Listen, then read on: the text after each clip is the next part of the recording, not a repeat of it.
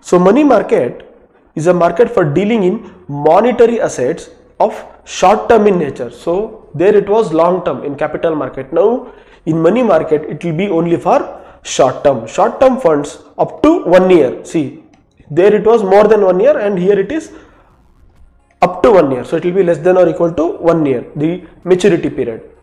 And for financial assets that are close substitutes for money, so which are the close substitutes to money? If you give that particular document or negotiable instrument, you should get money in this spot. Example, demand draft. If you give the demand draft, you will get the amount then and there itself. Are dealt in money market. It is not a physical location like the stock market, so it does not have any physical existence, but an activity that is conducted over the telephone.